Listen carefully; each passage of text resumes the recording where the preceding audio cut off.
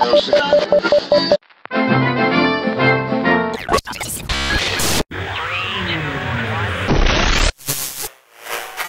and welcome to another episode of Stan Sport FC. Thanks for joining us. I'm Vince Regari. Huge show ahead. Boz and Fozza here. G'day, boys. Hey, happy Valentine's Day, oh, boys. Happy Valentine's Day. Yeah, happy Valentine's Thank you Day for that everyone. lovely Where else well-wish. would you want to be, you know? Yeah. Other than on a couch with you guys talking about football. Oh, yeah. A lot to talk about, obviously. Champions Massive. League's back this week. We're going to preview Yeah, all those huge. games. Yeah, massive. Talk about Europa Club World Cup as Conference. well. Yeah, But we're going to start, guys, Massive. with the biggest guest I say we'd have on this show. We haven't had many, but Yep. I don't think we're going to get a bigger one than this. Yeah. Ange Postecoglou is joining us live from his office in Lennoxtown in Scotland. Ange, thank you so much for joining us. Thanks, mate. Nice disclaimer there, mate, about me being the biggest guest. well, they are so far. No, thanks, guys. Great to see you all. Yeah, you too. Just off the bat, Craig, great respect for what you're doing over there, mate, in terms Oh. of I've been away the last couple of years with the refugees. An unbelievable cause, an unbelievable effort from yourself, mate. Great respect. Thanks, for what mate. you're doing. I appreciate that. Very Yeah. nice. I appreciate that. Yeah. And you're, by the Very- way, before we get to the questions, you're in a great place there as well. As I noticed, the Celtic fans have got a really strong social justice kind of streak and done some wonderful stuff over the last few years. So I'd Yeah. like You've started him off Yeah. now. Well, that's the only question I'll get for the rest of the show. Look, I found a real sort of affinity with the club. I mean, obviously, we all know the club really well. You know, I think it maybe surprised people over here. At the beginning, that we seem like we're a million miles away and almost, as I said a couple of times, on another planet. But we've always been more than aware about the great clubs around the world. Celtic's one of them, and their whole background and why the actual club was formed. To feed poor Irish immigrants. There was a purpose behind this club that stayed with it right to this day. And for me, that resonates obviously strongly, being an immigrant in our own country. And South Melbourne, Hellas, Yep. Melbourne, Croatia, Sydney, Croatia, all these clubs were set up the same way. They weren't set up solely to be football clubs. They were set up to actually help people adjust to life Exactly. in a new land. So, there's a great sort of affinity there with me as well. brilliant. And to start with, 8 months ago you joined Celtic, and from the outside it looked like the club was in a bit of disarray. It was coming off its first season in 10 years where it hadn't won a trophy, which is huge for Celtic. Rangers had won the league by 25 points. Now, there's a lot of the season to go, obviously, but you're top of the table now. You've already won one trophy, and it seems like all of Celtic is behind you. How have you done it? Look, I mean, there's nothing too unique there. I think any manager gets a job. You're usually going in because things aren't going well. Rarely will you pick it up when a team's flying. So that part of it was kind of, I understood it. I think every role I've taken when it needed some sort of new direction, and I'm comfortable in that space. So from that perspective, I kind of knew I was entering into. Obviously, the magnitude of the club, and as you said, coming off a season where they didn't win anything. I mean, it's very easy to kind of say, well, it's a league, they should dominate. So but at the same time, when you've come off a season where you've won nothing for a big club like this, it's, Bozza will tell you, when it happens at a club like Manchester United, there's a massive there needs to be a massive reaction. So again, I kind of knew the magnitude of what I needed to do, and it's been pretty good so far. I've had tremendous support from the fans. I've had good support within the football club to sort of take the club in the direction I wanted to, and I kind of knew that there was always a ticking clock against me to get it right as soon as we possibly could, because it's not just for me. I think people sort of thought that I was worried about my own tenure. It wasn't that. It was just that a football club like Celtic can't go 2 seasons without having success. It just can't happen. So I knew that I had to get it right this first year. And as you said, we won a trophy. We're doing okay in the league. We're still in Europe. I got through the Scottish FA Cup yesterday. So still plenty to do, mate, but going all right. And Ange, let's talk about that when you were originally appointed. And there was a few eyebrows raised, and as there always is, regardless of where it is around the world. But I want to step inside your head. I mean, what did you say to basically the main people at the club, which are the players, and how did you say it? I mean, that opening address, in my opinion, is so important as being an ex-player.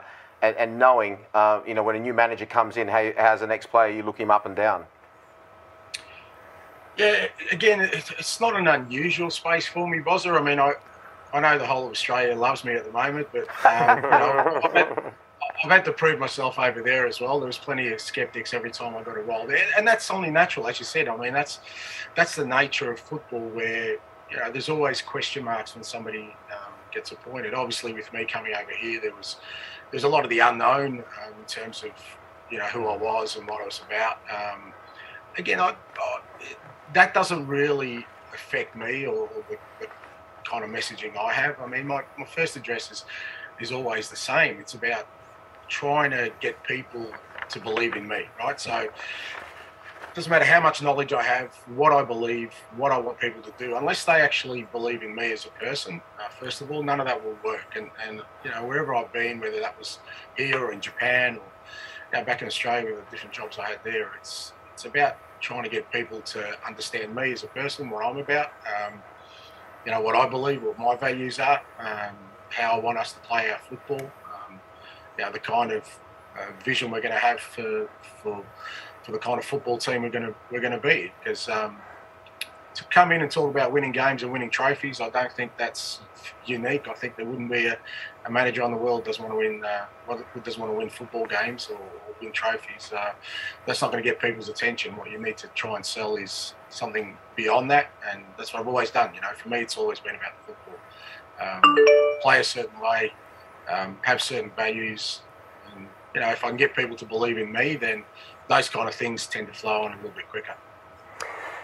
Having said that, Ange, and it's my turn to return the compliment. It's been, wonderful to see, the achievements that you've had this season already, following on from Japan, to take this club back to, the peak of the SPL, to win your first trophy this season. Of course, we're so much looking forward to seeing you in European competition again late this week. I know that the player recruitment has obviously been a big part of what you've done there. You've brought in quite a high number of players. You made some comments about Japanese players recently, kind of, I guess lecturing to the Scottish press, saying, look, don't put them all in the same basket. But you have got 4 across there. What about the other players that you brought in? What is it? Can you give us an insight into your recruitment, what you're looking at, what type of players that you're looking at to come in and play your football that allows you to make this huge quantum leap in such a short space of time? Well, that was kind of probably one of the key things for me, Craig, because obviously, again, anything I say or in terms of, again, what I'm trying to create is always secondary to the actions of what I do. And I knew that getting the right players in was going to be the first critical part of me being judged over here, in terms of my football knowledge and how I wanted to put this team up. Because if I signed players that didn't fit what I was saying and the kind of football, then it was going to be hard. So I had to really make sure that the players fitted the ideology of the kind of football team we wanted to be, fit the kind of demographic in terms of ages and experience. So those kind of things were really important. So, and it's always been a big part of what I do is, getting the right players, because it's the old, square pegs, round holes. You've got to make sure, because a lot of talented footballers in the world, as we know, there's multitudes of them, mate. We went to Brazil with South Melbourne. There was a couple of thousand on the beach I could have picked to play for South Melbourne at the time. So it's not about just getting talented footballers. It's about footballers who fit into my football. And that, a key one was, say, Kyogo Furuhashi, who I knew from Japan, played against him, watched him close up. I knew he had all the ingredients to be a success over here as an individual player because of the talent he had, but also in the kind of football we want to play. So it comes back to me having a real clear idea of how you want the game to be played. I've often said I could go into a shop with my wife and she'll know exactly what to pick and buy, mate. I've got no idea. When I go looking for players, I'm the same. I've got a real clear. When I see what I want, I picture them in my team, and when they fit that picture, most of the time I think it works. And it comes back to the first thing is that I have a real clear, absolute clarity about how I want my team to play. You know, what qualities each player should have in each position that will fit. And that makes it easier for the players as well, because they've already got some of the things I'm looking for. So their adjustment period becomes quicker. And so the players I've brought in, you know, have hit the ground running, and people are saying, well, how quickly? Well, it's because I already know they've got the attributes I'm looking for. The rest is just them understanding the game plan. And just your point about the Japanese players, it wasn't so much lecturing, because it wasn't just about the media, it was even the football club here. Right.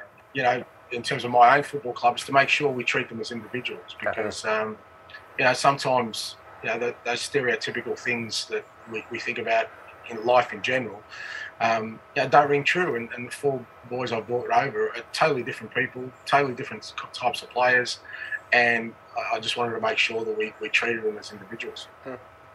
Andrew, we put the word out for questions from people on social media to ask you, and a lot of people are keen to know to what extent you keep an eye on the A-League and I guess Australian players. We know you were very close to signing Riley McGree recently, but Stephen Ganavus off Twitter was asking, he's genuinely interested to know if Celtic are active in scouting the A-League, and if you see the A-League as a league that could potentially be a boom export league in the future. There's been a couple of young fellas that have even gone over to Scotland as well at Hearts with Devlin and Atkinson and a couple others bubbling under the surface.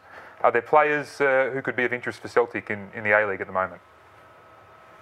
Look, I mean, obviously because of vested interest, I'm always watching the A-League anyway, because, you know, there's a lot of guys who, you know and I work with, and who are coaching in particular in the A-League, so I follow their progress very closely. A lot of people, you know, still keep in touch with over there. So, yeah, I mean, I follow the A-League. In terms of scouting, I mean, the one thing I've, again, maybe coming because I come from a place like Australia where we've had to be fairly clever and you know, sort of have some ingenuity around the way we look at the game. I look at everywhere, mate. I don't corner just one market. I mean, here they tend to be focused on certain markets. You know, but I know talent can be found anywhere in the world, including Australia. You know, and Asia is obviously Asian football is something that I'm got great knowledge on. I'm very fond of, not just Japanese football, other parts of the region. So, you know, in terms of our scouting, we look everywhere. Obviously, with Australian players, you know, I have better knowledge. I have good information networks there. So if anyone does stand out, but it's not about me trying to give opportunities just for the sake of it. It will be opportunities for people, I think, because again, it's got to be the right fit for the player to come over here and be successful. You know, the lads that, as you said, that have already come over here are doing really well at Hearts, and it's great to see them both, you know, developing their football. So always keeping an eye on it. And Andrew, style of play you spoke about, well, since I've been closely watching you manage sides, always been attractive and always won, which I hold so important. But in terms of when you have that period when you want to get those players in, do you have to tweak a few things just to adjust to the players that you already have? I mean, we're talking specifically, obviously, about club management here, because obviously that's a little bit of a transition time when you perhaps realise that somebody you already have can't do quite what you're asking. So do you have to tweak it a little bit then? Yeah, you know I'm not a plan B kind of guy. I know no, all right, 8.5. Plan 8.5. You've been at me for the last 15 years about this. So, and God bless you, I love you for it. But I just don't compromise, because ultimately, like you said, the key thing is at the end of the day, winning football games. Yeah. So, as you say, you know, and for me, I know you say attractive. I think you can find attractiveness in any kind of football. Yeah. Ultimately, there are many different ways to be successful, many different ways to kind of, you know, play this beautiful game of ours. And there's beauty in all of it, you know. Some of us just appreciate different things. But for me, the reason I coach the way I coach is that's what I'm good at. You know, that's what I can do. That's the skill set I bring to it. And, you know, if the players haven't adjusted yet, I won't compromise, because I think that's the critical period where it gets really tested, when things aren't going well, or when maybe you don't have the right kind of players. Now, obviously, you know, you've got to get it right quickly. So you kind of try and accelerate that process as much as you can, and by giving as much information to the players as possible. But for me, all those kind of things, the tests come when things aren't going smoothly. And it's probably why in all the jobs I've had, the initial period is always rocky, is because I don't compromise at the start. And obviously players and everyone struggles with it. Even staff struggle with it initially just to get the concepts right. But I just don't compromise on that. I just think ultimately it's the football I want my teams to play, which is a big driver for me. And it's been very, very successful. I just think it's the way to win for me as a manager. I've always said to people, if you want me to go out there on the weekends and and set up the team to sit back and get a point in a game, a draw, I can't do it. I don't know how to do it. It's just not in my skill set. I've said to people a few times, when I walked into the football library, I went to one section and I stayed there. Anywhere else. Oh, that's great. Ange, let's turn now to a European competition, if we can. Obviously, that's the big focus for us here at Stan. We'll turn to the game later this week in a moment. But just your reflections on, playing. You came into some qualifiers very early, which must have been hugely challenging. That's before you got a heap of players in, and before you had time to really change the football there. Give us a sense of how difficult that was and what you saw, and also then you were in a group with two really top teams. Real Betis, very experienced coach. Third in La Liga. You had Leverkusen, currently still third in Bundesliga, and you ran them very, very close as you were still building the team. Talk to us about European competition. Also, perhaps those two different styles of football. What differences do you see across Europe? Yeah, so that was probably my most challenging bit, Craig. That I knew that those qualifiers come really early, and they're really important for the club. Yeah, our chance to play in Champions League is massive for a club like Celtic, and I also knew that we were nowhere near ready to tackle that task. So that was the most challenging period for me, and we played really well, not really well. We played okay in the first game against Midtjylland here, and we drew with them, and then we lost an extra time over there, which knocked us out of the first qualifying round. But in my gut, I knew we weren't ready for it. I knew instinctively that it was just a bridge too far for where the team was at the time. So, but I was still disappointed because obviously that was a chance for me to make an impact for the football club. But then when we got into the group stages, firstly, I love playing in the Europa League, and particularly, like I said, against the caliber of opponents we had. It was a real challenge for me as a manager, and to play against ostensibly Leverkusen to me are a Champions League side in any other year. They're a fantastic team, and as you said, Betis with Pellegrini the last couple of years have been outstanding. So I got really excited when we got the group because I thought, okay, here's a real good test for us, and we got tested, mate. First game we had at home against Leverkusen, we lost 4-0. We bizarrely enough played really well, created some great chances, but got absolutely punished for the smallest of mistakes. And you kind of understand the levels in this game that exist. But really proud of the players that after that we kind of said, okay, we had to cop a little bit of a hiding on the day, but we did it with the knowledge that was going to improve us because we tested ourselves. Ultimately, we could have gone out there, lost 1 or 2-0 and not really found out anything. But I think we found out a lot about ourselves that day, and the players did. I think the players got a bit of courage from that because I didn't change anything after that. I said to them, look, that's the team we want to be, and that's the gap. They're a 4-goal better team than us because they punished our mistakes and we didn't punish theirs.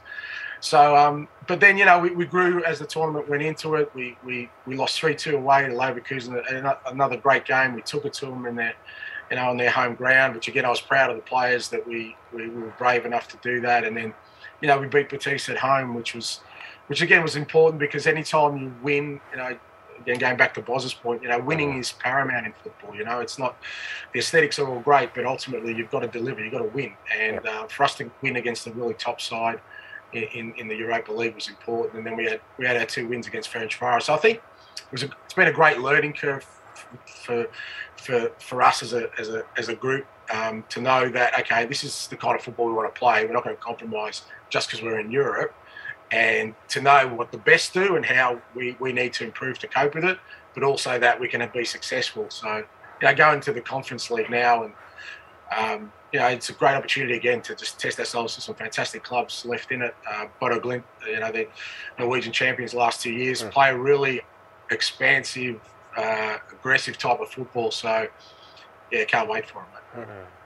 And you've got another Twitter question for you. This one from Simple Cactus, and a slightly bigger picture on this one. Has being in Japan and now Scotland given you a clearer perspective on the issues in Australian football and how to solve them?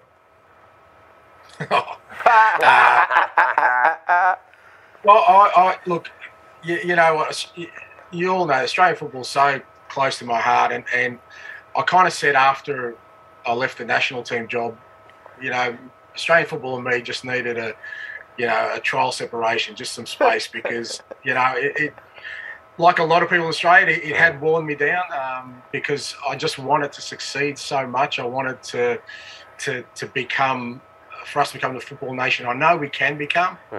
But, you know, the problems are so endemic in certain parts of our game that I found it really hard to break free. Look, I thought when I took the national job, I thought that was my opportunity, right? So I had this real clear vision about what I wanted to do as national team manager that I thought would go a long way to sort of, not that I had all the answers, but helping us open some doors to finding some solutions for our game. And again, I based it around one thing, is that and Bozzy, you remember we had this conversation right? When I got appointed to the national team. I remember Bozza spoke to me and he said, "Ange, don't take the team to the 2014 World Cup. So you're in a hiding to nothing. Let somebody else take it, and then take it over for the Asian Cup." And I remember at the time thinking that no, I want to win the Asian Cup. The reason I was obsessed with winning the Asian Cup, because I thought that could be a watershed moment for Australian football, because I think winning is everything, right? So I equated it to the Euros. When a nation wins the Euros, irrespective of how strong a nation, so it could be a Denmark or a Greece, it's a seminal moment in that country's evolution, because all of a sudden they feel like they've achieved something, you know? So for me, going to the 2014 World Cup was important, because I wanted to start planting the seeds of us 12 months later lifting a trophy, a continental trophy that I thought would then give me the power and also allow me the opportunity and give us as a nation to stand up and say, okay, this is who we are now. We want to be the dominant side in our region, Asia, which is not easy. Okay, we've already seen that in World Cup qualifying campaigns. But I wanted us to be the Brazil or the Germany or whatever other nation that dominates its region, and that was my starting point. But I just felt, you know, I think it was even a week after winning the Asia, I just felt really flat, because it didn't have the impact I thought it would.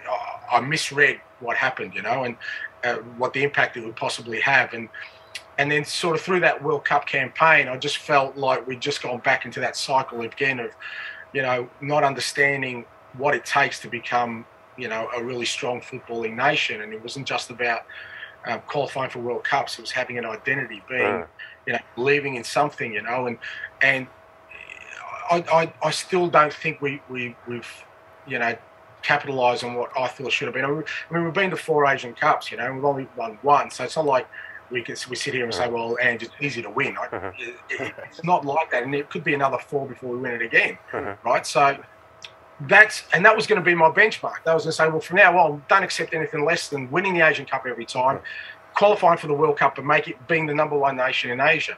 And I couldn't find that sort of golden key to open that up. I just felt at the end of it, I was determined to make us qualify for another World Cup, and with that group of players. And I know we went through the playoffs, and again, you know, we may have to go through playoffs again. People dismiss that. That's very, very difficult to do. I mean, you guys, and we didn't always not qualify in playoffs against South American opposition. You guys know, sometimes against Asian opposition. 100%. Playoff games are tough. Playoff games are tough. So, you know, the group still got through that. You know, even when we went to the Confederations Cup, my idea was to get to the semi-finals of Confederations Cup, you know, and I was gutted when we you know, against Chile, we had our opportunities that day. So that was my vision for it. Now, the reason I talk about it like that is because, you know, the answers I thought were there weren't the right ones, obviously, right? And so moving forward, what this does solve it, I just think we need, you know, constant scrutiny, constantly, you know, there are some bright young coaches out there, some bright young people out there. We need to start tapping into them, and hopefully they've got the energy to make us the football nation I believe we can be. Beauty. And we're going to focus a little bit more on, I guess, the game coming up on Friday morning against Bodo Glimt. To do that, we're going to bring in Norwegian football expert Lars Sivertsen. Lars, welcome to the show. Good to have you. Hi. Ange spoke a little bit more about Bodo Glimt earlier. What can you tell us about what Ange's team is going to expect on Friday morning, our time? It's such an interesting matchup because there's real similarities between the way they approach the game and what Ange is doing at Celtic. They also, tactically, they also like to, well, obviously play a 4-3-3, but they like to try to win the ball high up the field. They look after the ball, but they also look to try to raise the tempo when they can. But aside from the obvious tactical stuff, they have a real sort of holistic approach to treating the players as human beings. They've done stuff like they've brought in a former fighter pilot to do mental coaching sessions with them. They've encouraged everyone to maybe try meditating if that could help them. They have a real culture of openness where players are encouraged to speak to each other about what's going on. So the tactical stuff, where you see it right now, this is like watching Ange Celtic, the quick exchange of passes. Look, so in tactical, I mean, when Ange has been doing prep for this, you'll have recognized a lot from Bodo Glimt from what you get your own team to do. But again, the holistic approach to how you treat footballers is really interesting. And Bodo Glimt came from nowhere to be a success, not from nowhere, but from a very low base. Bodo is a town of 50,000 people. It's inside the Arctic Circle. They've never won the league before.